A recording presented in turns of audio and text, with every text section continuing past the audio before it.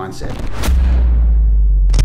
Hi guys, so to generate explosive power, okay, you need to first think it, but then you need to obviously help your body to be able to draw from that thought process of thinking aggressive and thinking explosive. So we need to be able to implement exercises that can do that. And this technique I'm going to show you now is very, very, very important and very simple and basic, but also effective in the way that we need it. You don't need a lot of apparatus, just a nice light barbell, okay? You can have a weight. This is only a small weight.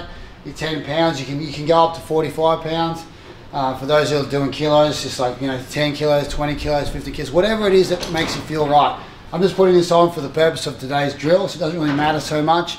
You can get more. You don't want to be too slow. If it's too heavy, as I say, for example, going to punch, if it's too heavy, I can't move it.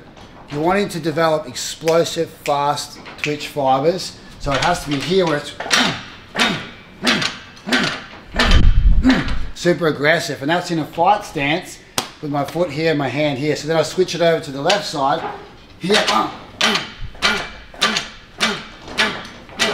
and I'm exploding and aggressively throwing my jab, my jab, my jab, my jab.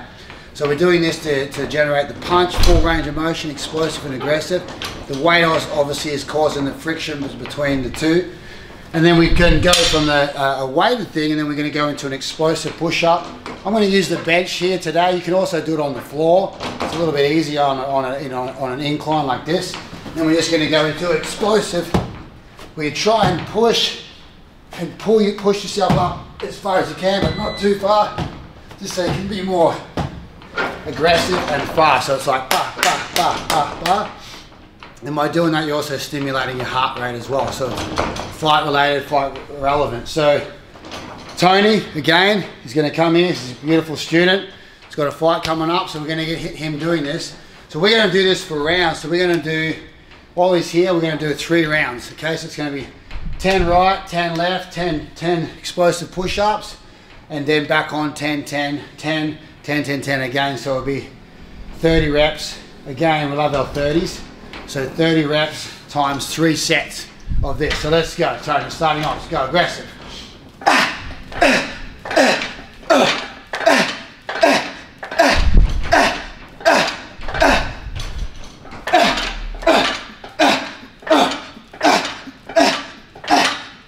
You can see there he's holding perfect technique, so it's important for him to hold the form while he's doing that. Of course, here, just getting the push-up, just exploding up. It's fast twitch fiber. It's getting the body to move, punching out, punching out, punching out. Just a nice 10 reps, getting the breathing coming back. He might be a little more tired now, but he still has to be aggressive as he pushes through. And he's aggressive with his punches, gets his hand up in hand position like a fight. And with his hand position up, you can see now he's throwing the jab just like you would if he's standing in a fight situation. Nice. And we go to the explosive push-up again. 10 more reps, jumping through. Push, push, push. So he's starting to fatigue now. Now he's really starting to get into the fatigue where he's tired, but we want to still have explosive power. On his last set now, he's going to finish off with 30 reps. Go, Tony. Good. 1, 2, 3, 1, 2, 7, 8, 9, 10. Good. Give us 10 reps.